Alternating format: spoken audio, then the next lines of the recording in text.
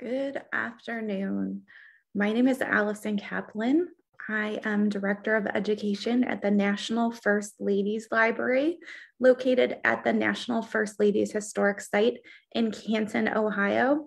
I want to welcome you to today's program. For some housekeeping issues today, I have our programs up and scrolling. Hopefully they're not as distracting for you as they are for me, but I wanted to tell you about a few upcoming programs before we start today's discussion. We have some really cool things coming up for the spring.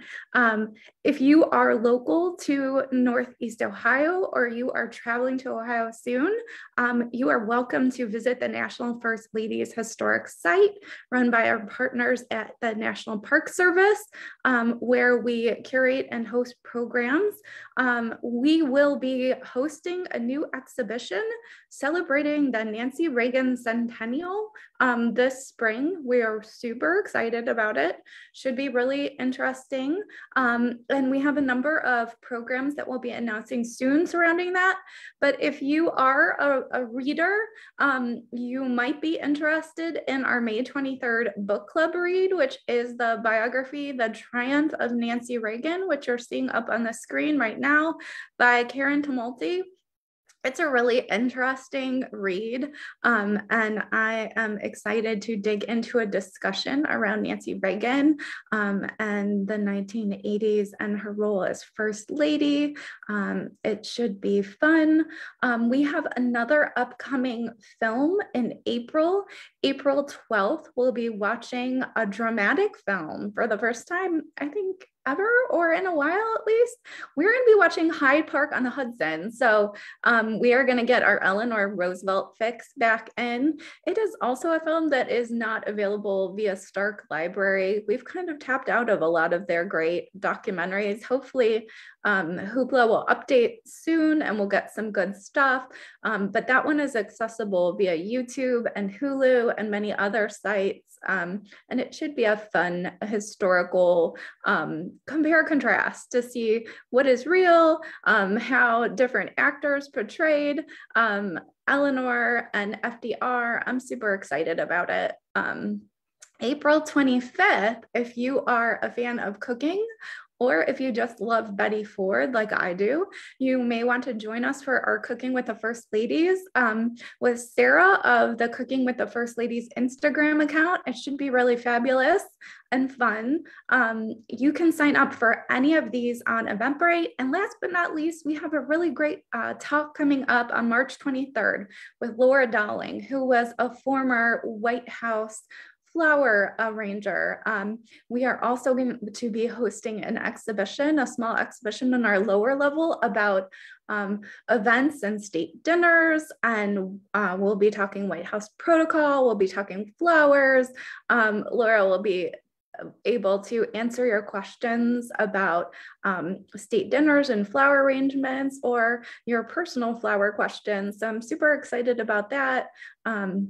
And to hear some behind the scenes White House stories. So those are some of our upcoming programs. I'm gonna stop my share really quickly. So related to today's film, you may have noticed that we're in webinar today. So last month we did our film discussion as a discussion, kind of like a book club. And we've done that before, but we've also, when we've had access to speakers at historical sites or scholars, we've always liked to bring them in and be able to ask them questions. So today, we will have a guest momentarily. I want to encourage you in the chat to add any questions you have or comments you have about the film. Again, the film isn't accessible from Hoopla because it is distributed by Amazon. So it is accessible via Amazon. If you didn't watch it today, that's totally okay. We promise it's not going to be spoiled by us and our discussion. So I am going to first show you a preview of the film, and then I'll introduce our speaker and we'll get started on the chat if that sounds good. So I'm going to share my screen again, and we will do that. There are some people who now argue that you cannot teach American history without teaching about Pauli Murray. Pauli was a writer, a lawyer, a priest, a poet. Pauli was a feisty woman. My name is Pauli Murray. My whole history has been a struggle in a society dominated by the ideas that blacks were inferior to whites and women were inferior to men. Pauli was way ahead of the times. I chose for my senior paper, should Plessy versus Ferguson be overruled? My little argument went to the Supreme Court. Y'all see all of the different folks that are in this room? That is made possible by Pauli Murray. If you rip away everything, oppression is the business of not respecting one's personhood.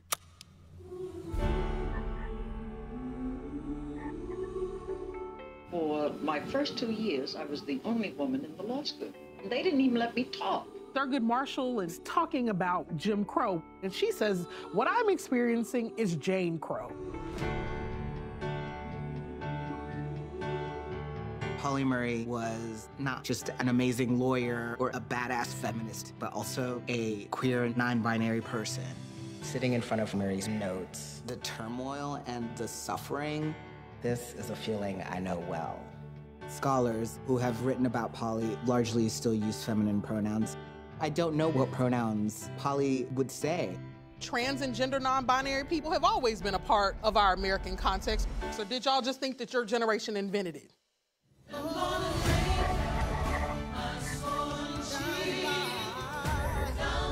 if this country is to survive, we must live together in harmony. Pauli may not have realized they would be a beacon for so many folks. Pauli's time had not come. We have to work for a world in which it does come. You say I can't, I'll show you I can, even if I die trying.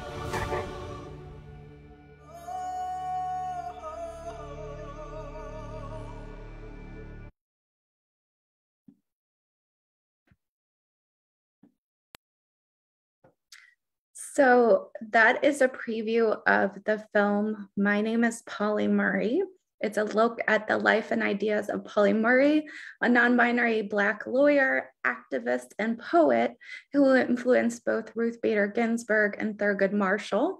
It's directed by the directors of the Ruth Bader Ginsburg documentary, which you may have seen, Julie Cohen and Betsy West. And we are super excited to be joined today by Barbara Lau. So Barbara is the executive director of the Pauli Murray Center for History and Social Justice and the director of the Pauli Murray Project at the Duke Human Rights Center and John Hope Franklin Humanities Institute.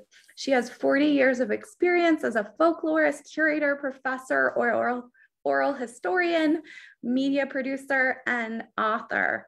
Her credits include curating exhibitions, performances, and public art projects.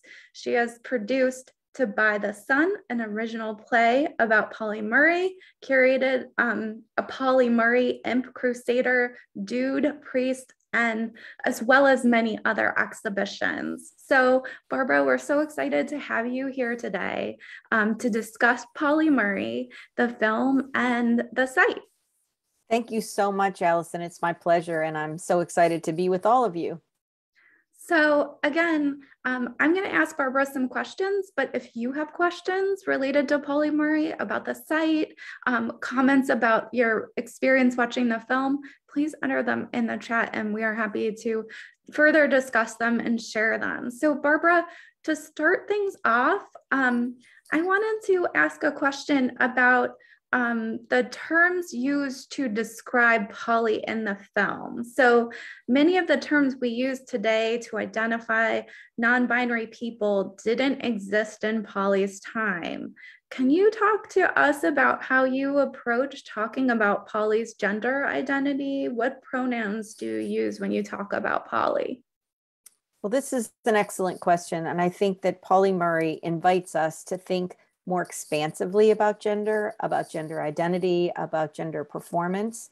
And so we have, after looking at the scholarship, which I have to say continues to evolve, there's more and more people writing about Pauli Murray, looking into the archive material that is at the Schlesinger Library. We generally use she and they pronouns, but I think we're open to using any pronouns, because there are certainly times during Dr. Murray's life that they thought of themselves as a man trapped in a woman's body, living in a world in which they wanted to do the things that men did. So, we use multiple pronouns as a way to do exactly what we're doing this morning, which is to talk about this and to recognize that the idea of gender presentation, the idea of gender identity has changed over time. Pauli Murray, as a young person, wrote a letter to their aunt who raised them and really was their mother, talking about a he-she personality as a young person. As you mentioned, our exhibit draws from photographs that Pauli created, early selfies, I think of these, in a photo album from the 1930s, where they actually labeled the photos in that wonderful white grease pen. Underneath the photo would say, the Crusader, the Vagabond, the Imp, the Dude. And so I think that Pauli has really gifted us with all of this documentary material from her life that helps us think more broadly about gender, about gender roles, about gender socialization. I also believe that Pauli Murray's lifetime, born in 1910, died in 1985, when we think about that period of time and how much the roles of women, the conception of women's work, the idea of women's power changed over that period of time, I think this was a constantly kind of evolving conversation. Thanks for sharing that. It's really interesting to see in the film how different people approach referring to Pauli Murray and what their opinions and experiences are. So the next question I had for you related to Pauli's upbringing, which I think you have a really great perspective of being in Durham. So the film shows us a few glimpses of your site during the opening and the closing of the film as they talk about their upbringing. Can you tell us a little bit about Pauli's upbringing and how it shaped them? Absolutely. And this is definitely one of my favorite things to share. Our site, the Pauli Murray Center for History and Social Justice in Durham, is anchored by Pauli Murray's childhood home, which was built in 1898 by their grandparents, Robert and Cornelia Fitzgerald. And Pauli's mother had, like many women of this era, many children in very quick succession, sometimes 11 months apart. And that really took its toll on her physical body. So pregnant with her seventh child, Pauli Murray's mother, Agnes Fitzgerald, who was the second oldest daughter of Robert and Cornelia, passed away. Pauli was about between 3 and 4. And unlike the other 5 children, Pauli was the only one to come and live in Durham with their grandparents and their maternal aunt, who they were also named for. Their aunt's name was Mary Pauline Fitzgerald Dane. And so into this household of grown-ups, so Aunt Pauline was about 40 years old when Pauli, little, sort of toddler Pauli, makes her appearance full-time. And these are people with really strong ideas, with really strong commitments. So Pauli's grandmother, Cornelia, was born into slavery and was freed after the Civil War, but was raised by the relatives of the white man who was her father.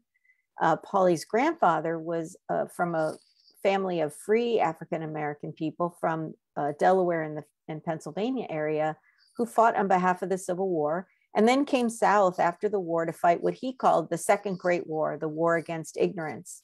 So he was a teacher, he was a civic activist, he was trying to encourage people to be prepared to vote. African Americans were just voting for the first time. And that meant learning to read, learning to write, learning to understand the system of government as a citizen. And so you have these really strong people. Grandmother is a very strong person of faith, a devout Episcopalian. Aunt Pauline is a teacher like her father, who is advocating for the rights and to expand the rights of African American teachers and the educational opportunities for African American students. So into this, you plop little Pauli. Pauli is a very bright young person who just reads and reads and reads. Pauli's grandfather was injured during the war, and as he grew older, he progressively lost his sight. So one of Pauli's jobs was to read the newspaper. So here you have somebody who cares about local activism, who cares about politics, being read to by a very young grandchild who learns about politics, who learns about reading, who learns about the world through these experiences. So Pauli actually, in a later quote, said that the ideals and influences of her family made her a lifelong champion for human rights. And I can certainly see that as I've gotten to know some of these people who lived in this house that had no indoor plumbing, no electricity during the time that Pauli lived there, but was an amazing launch pad, because while it was both an intellectually stimulating environment, it was also a place of deep love. Pauli's aunt, Pauline, had lost 2 children as infants and had separated from her husband. And so, the love, the encouragement, the belief in Pauli Murray by both her aunt Pauline and Aunt Sally were just created this really, really important bedrock upon which Pauli was able to grow. Also, these folks really expected a lot from Pauli Murray. They were, Aunt Pauline was a race woman. This idea of uplift for your community, for your race, for your people was really an important part of their lives, and they sacrificed a great deal. Obviously, grandfather sacrificed his sight to fight for those rights. And so they also expected a lot from Pauli Murray, who teaches herself to read, who is, develops these strong principles, even as a young person. Once Pauli graduates from the local elementary school, and at that time, I think it went to grade 8, they had to cross town in order to go to high school. Well, they didn't really want to ride the segregated buses, so they walked every day. This is just a glimpse of the kind of principles that Pauli Murray is developing even as a child, that would carry on throughout Dr. Murray's life and inform so much of what they did later. Pauli was really a barrier breaker in many ways. We can't get into every way today, but it's fascinating. And some of those early stories of her foundation of, she said her first, I think, moment of protest was that she didn't get enough pancakes on her plate, but having that moment to exercise, like translating that to being a woman of color, refusing to give up a seat on a bus, which we, don't necessarily hear about except within the context of Rosa Parks. But Pauli Murray, Ida B. Wells, there were other women out there doing that. So that is really fascinating about her. Absolutely. How does social change happen? It's not as if, the page turns. One day it's this way. There are certainly moments like that when we see the passage of new laws, or, opening up of rights, or breaking barriers, as you're suggesting, to say admission to college or different professions. But it's taken a lot of people pushing the envelope before that time to create the possibility of a Rosa Parks, and the possibility that action could then become what we now call viral, right? Could be picked up across the country. And Pauli Murray was one of those people, along with Ida B. Wells, along with many other folks of that same era, who were mounting their own challenges, to segregation on transportation, right? Many people who have gotten arrested for sitting in the wrong part of a bus, Claudette Colvin, many people, and trying to challenge the limits, the boundaries, excuse me, for where people of color could go and prosper. So what we see is Pauli doing that multiple times, doing sit-ins in the 1940s in restaurants in Washington, D.C., getting arrested on a bus, challenging the admission rules at the University of North Carolina, Chapel Hill in the late 1930s. They don't admit African Americans to their graduate programs till the 1950s. So I always think about in one of Pauli's most amazing books, Proud Shoes, there was a new introduction. I believe this was in this book that talked about Pauli pulling history along with her. Eleanor Holmes Norton, who actually was a law student when Pauli Murray was at Yale Law School getting the PhD, the JSD degree in law, later wrote that, and I always think of Pauli Murray as being on the crest of that wave, as it's moving toward us, but that it takes a long time before these things become mainstream. The one really well-known barrier breaking that Pauli did, where we saw the success that Dr. Murray was actually lauded for, was in 1977, when Pauli Murray became the Reverend Dr. Pauli Murray, was ordained by the Episcopal Church as the first African-American woman priest. And I know this was a very important moment for Dr. Murray, and that she talked about life coming full circle, right? That this really was connected to their roots in Durham with their grandmother. In fact, they offered the Eucharist for the first time at a church, Chapel of the Cross in Chapel Hill, where their grandmother had been baptized as an enslaved child of Mary Ruffin Smith. So yeah, it definitely was a momentous moment. That's so interesting. So one of the ways that Pauli found her voice, or her major avenue of protest, was through writing letters. And the film makes that very clear. They write letters to, in particular, the Roosevelts was of interest to us because we're here at the National First Ladies Library. So I'm wondering if you can talk about Pauli's method of activism through letter writing, and also that relationship with Eleanor Roosevelt. Yeah, I'd love to. Pauli called it confrontation by typewriter.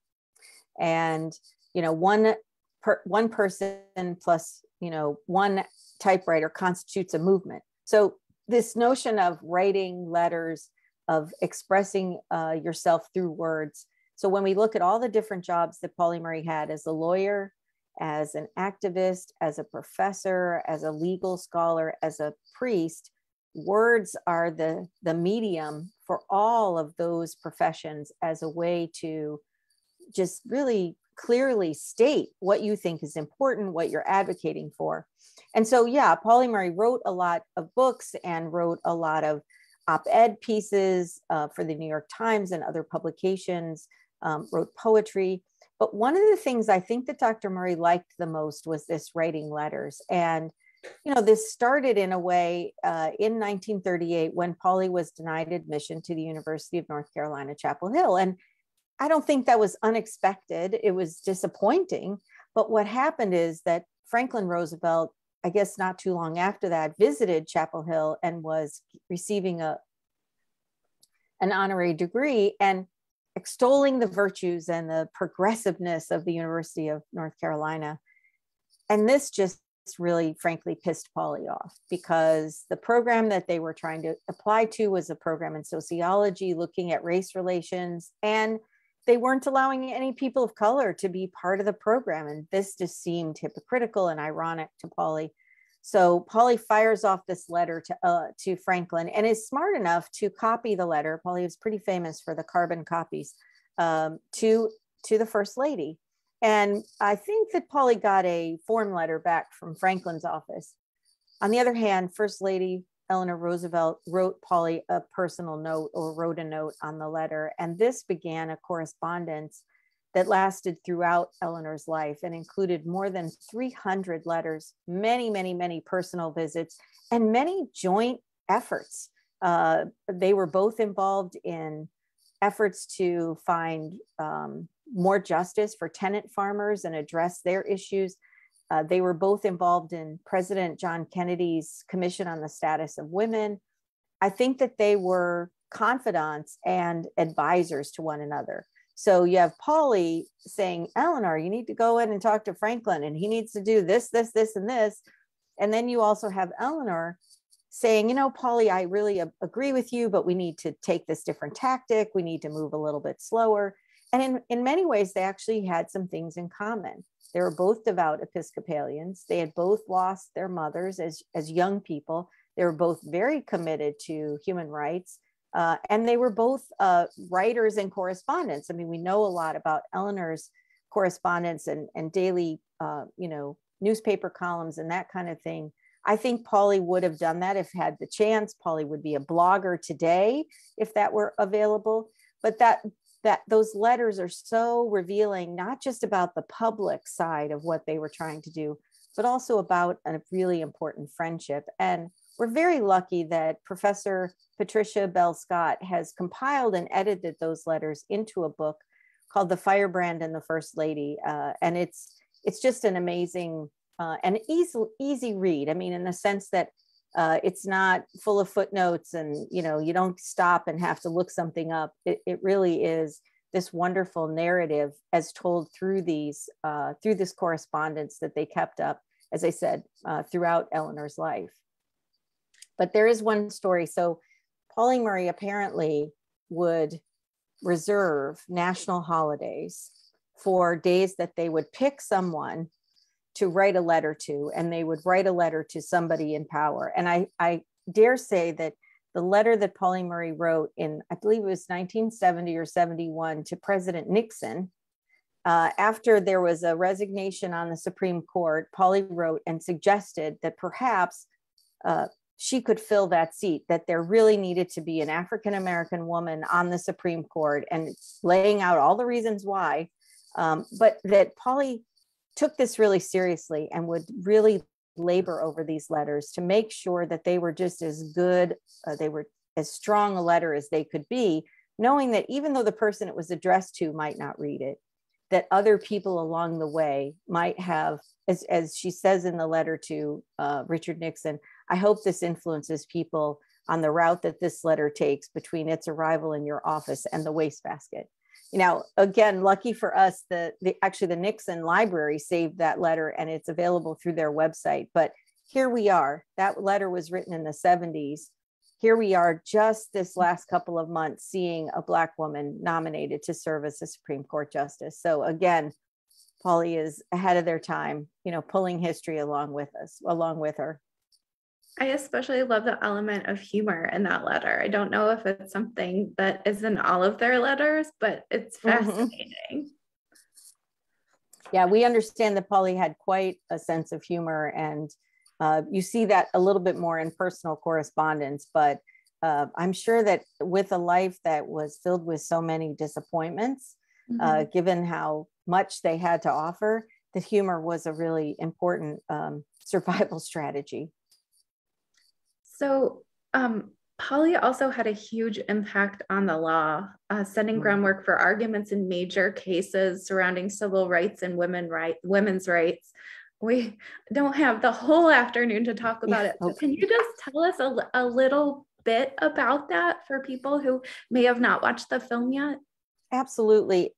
There's two major ways that we think about that. One is, while Pauli was at Howard Law School, during their final year, they wrote a thesis that laid out an argument to dismantle Jim Crow laws, right? The laws that enforce segregation, that literally their professor laughed at, and made a bet with them that they didn't believe that the case that they needed to overturn, the precedent was called Plessy versus Ferguson, that wouldn't be overturned for 25 years. Well, this was in the mid 1940s, and we see in the Brown versus Board of Education case that it was overturned. And in fact, that paper and that argument were in the room when the lawyers who were arguing that case in front of the Supreme Court, were formulating that plan.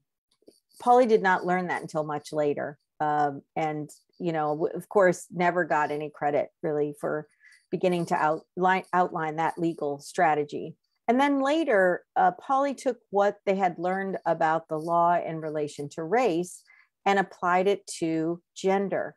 And part of that came about because Pauli was involved in an effort in 1964 to maintain the inclusion of sex as a protected group in Title VII of the 1964 Civil Rights Act, which again was an effort to address inequities, especially in employment, which here, Pauli Murray, being a person who was supporting themselves throughout their life, could really relate to that there was discrimination in employment. And what Pauli argued was that if you really wanted to protect Black women, you had to include both race and sex, because that was the only way. Black women didn't know, what am I being discriminated against because of my race or my gender?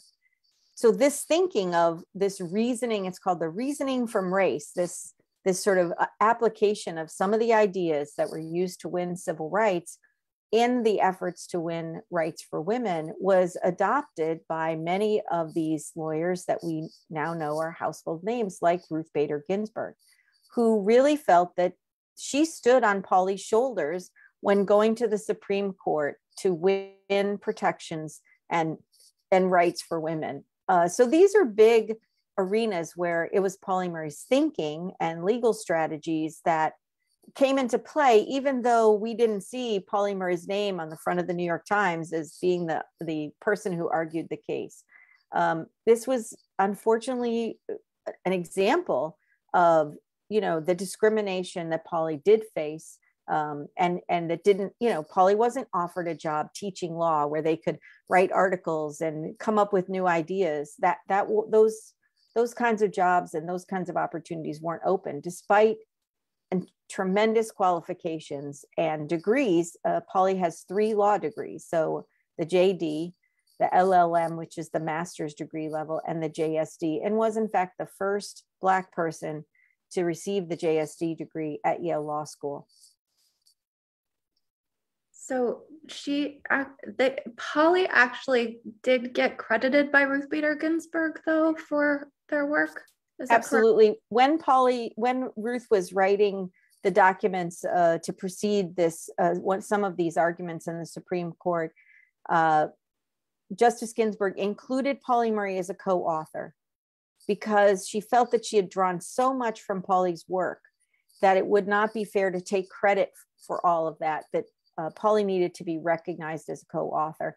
And one of the things that's interesting is that today, just recent cases in the Supreme Court about the rights of LGBTQ folk and trans folk, some of those are based on the fact that sex is included in Title VII of the 1964 Civil Rights Act. So again, these would have benefited Pauli during their lifetime, but they were the groundwork now for this new wins, these wins in the 2000s, the 2010s, for the rights of everyone. And I think in the film, they definitely talk about how Pauli was trying to create a world in which a person like themselves could actually show up, contribute, be given opportunities, be listened to, be a leader.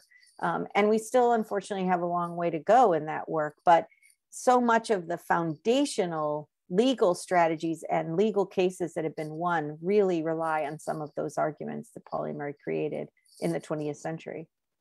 So we've talked a little bit about Pauli's other job as an Episcopal priest, but Pauli was also a poet, which looking at some of those letters definitely made sense to me. And some of the things she said, they say at the close of the film, they say, "I live to see my lost causes found," which seems almost poetic. Can you talk about Pauli's role as a poet?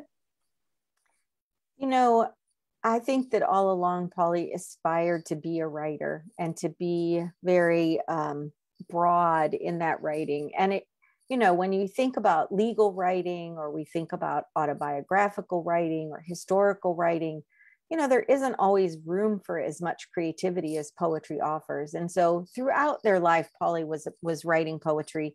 Their largest and most important poem is one called Dark Testament. It has 12 sections, or I'm not sure exactly what they're called, but you know, it really chronicles the experience of African Americans in the United States. And it was in poetry that I think we see the emotional side of Pauli, the rage, the passion, you know, the range of emotions really come out in poetry. And because of Dark Testament, there was a man who stepped up and supported the publication of Pauli's book of poems in 1970.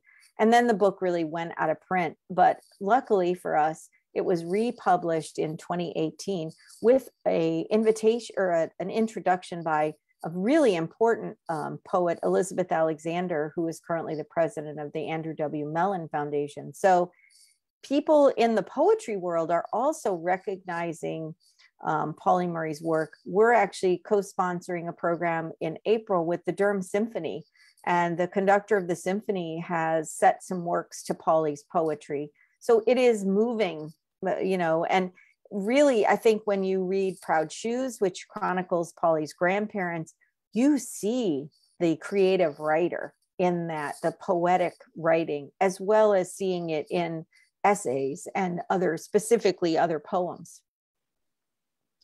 There's a question in the chat that says, what is a takeaway about Pauli that you felt about her life and work that wasn't covered in depth in this movie? Yeah, I feel for those filmmakers trying to get all of Pauli's life into, you know, whatever it is, like an hour and 20 minutes. I think one of the areas that has not been really explored that much is Pauli's faith.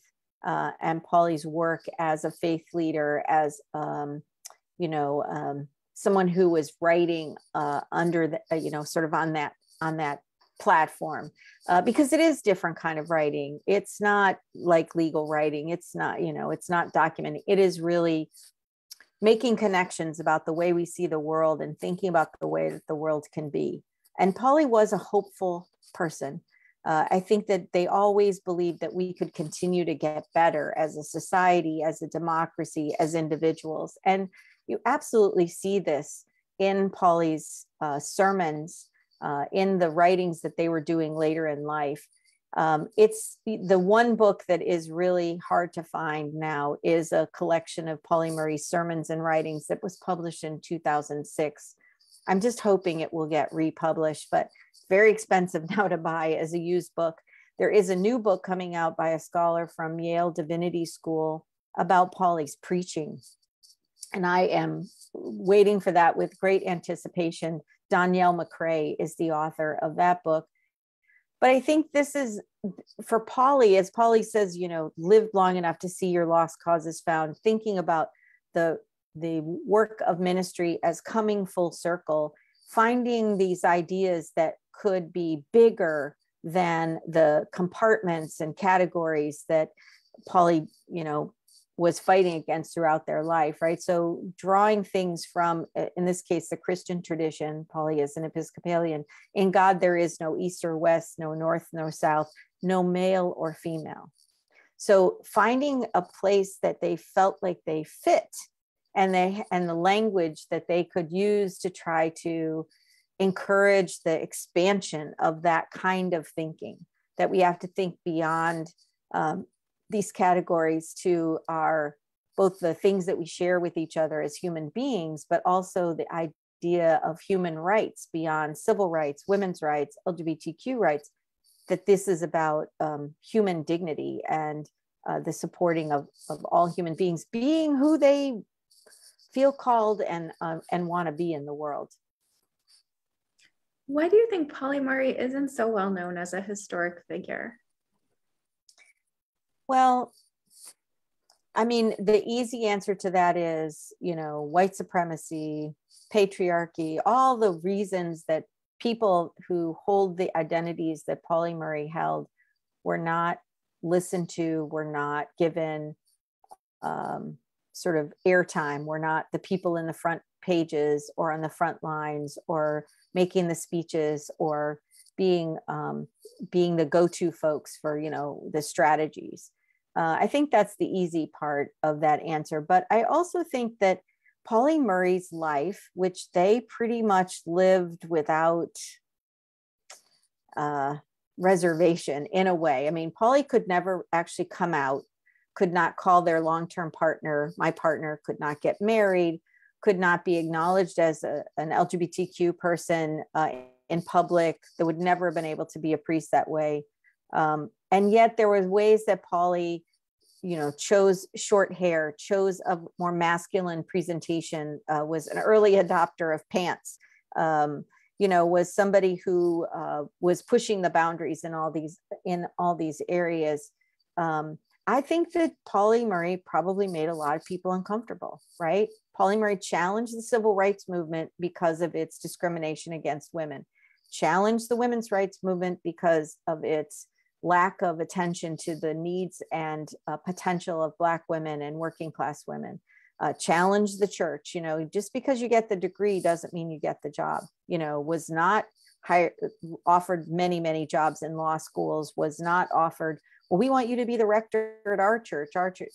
So in part, I think because Pauli Murray was not somebody that could be sort of controlled, was not going to, sort of fit neatly into a category, that made other people nervous. And just recently, we're working with the North Carolina Museum of History because our exhibit's going up there, and 2 people on the staff that identify as LGBTQ are finding that working on this project is pushing them to think about what they believe about themselves, about other people. And I think that Pauli Murray has that influence on people. And some people are okay with that. And other people that they really pull back and don't necessarily uplift those kinds of situations. So, it was not just who Pauli Murray was as seen from the outside, but the kind of intellect and challenge that Pauli Murray was going to bring to every conversation and situation that they were in, pushing us all. And, we think about that. Who are the Pauli Murrays of today?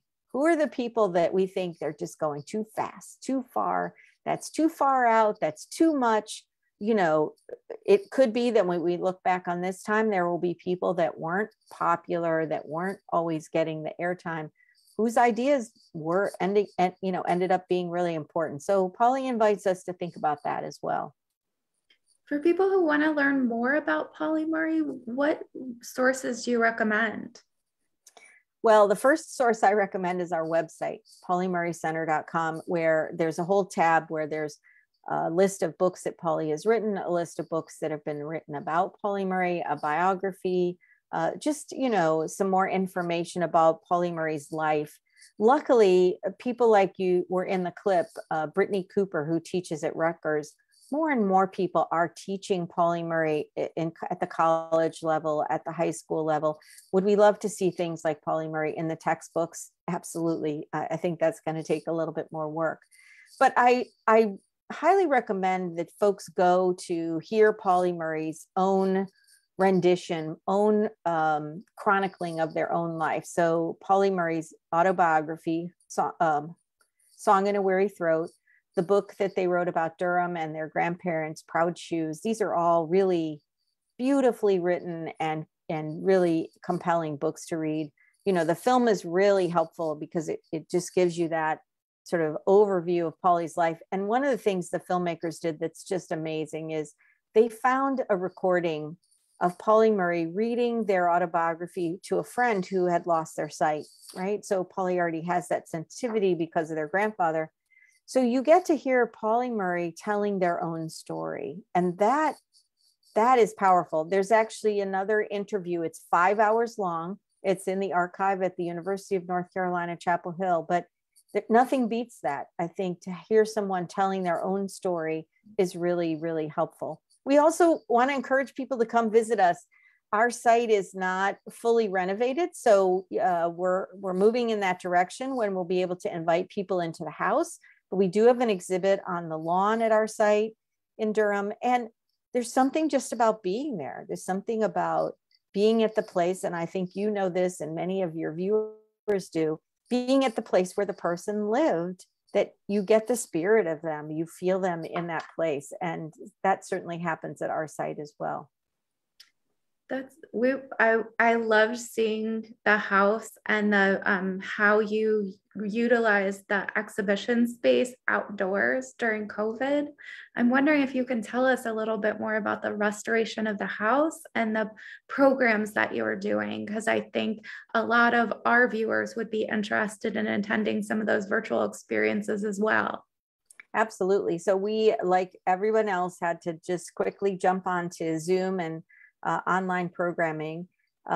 We have a grant from the National Park Service, but as anyone knows who's ever tried to work on a historic property, there are many, many hoops. So it may not look like there's anything happening, but there's a lot happening behind the scenes.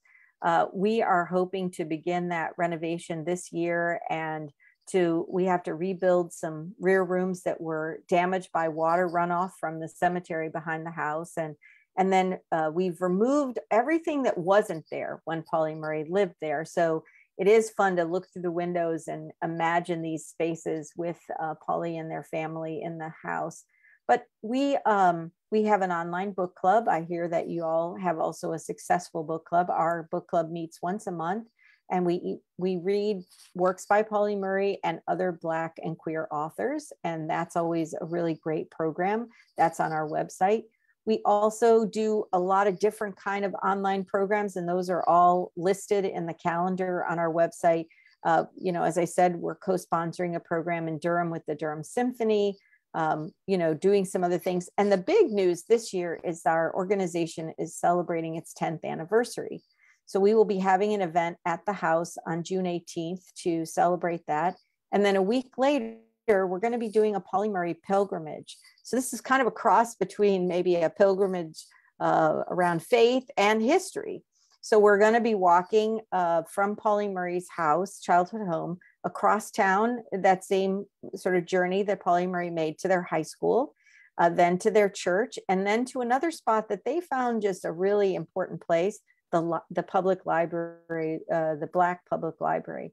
So we're going to be doing that on June 25th. And, so all sorts of things come up. We have a mailing list. We don't barrage you with emails. So we encourage folks to sign up for our email list. But we're just, continuing to try to bring our site online. There's another house on an adjacent piece of property that will be transforming into our Education Welcome Center.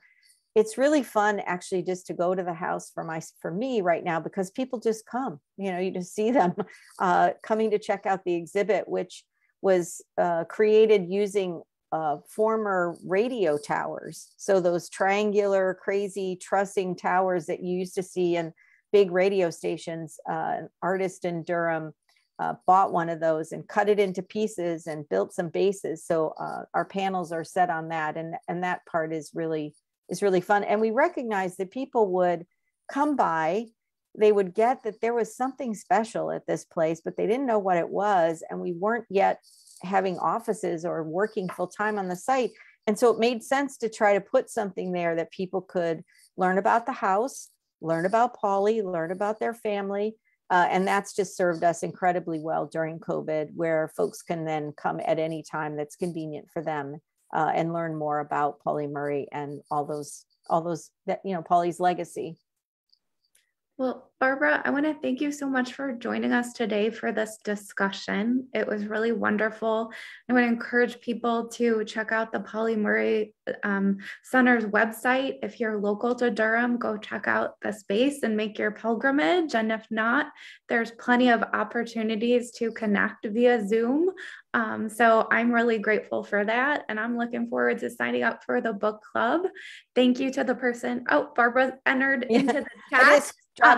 Dropped our link in the chat. So check out the site. If you do come to North Carolina, we also have Pauli Murray murals all over town. So there's a lot of things you can do when you visit us. Very cool. So thank you so much for joining us. This has been a wonderful discussion. And if you haven't got a chance to check out the film, My Name is Pauli Murray, it's a great starting point. And absolutely. We hope to see you all at our next National First Ladies Library program. And thank you again, Barbara. This has been a wonderful conversation. Thank you so much, Allison. And thanks to everybody who joined us today. And we just want to encourage everybody, now that you know a little bit about Dr. Murray, to spread the word, because that is a tried and true way for us to kind of get to know everybody. So, someone's saying they don't see the link. So we'll put it back in the chat. It's paulimurraycenter.com. And I do want to mention it's International Women's Day. So we want to wish everyone a happy International Women's Day. It's Women's History Month. So this is a great conversation to start that celebration. So thanks so much. Absolutely. Barbara. And all right, take care. Take care. Have a great day, everyone.